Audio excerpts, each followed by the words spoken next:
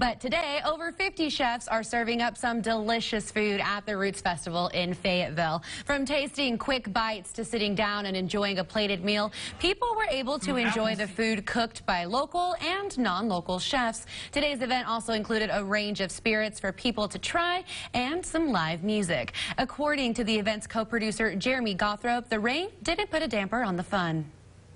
You're getting live music, you're getting tastings. We used all the good mojo we had to bring on the sunshine, and now we're on.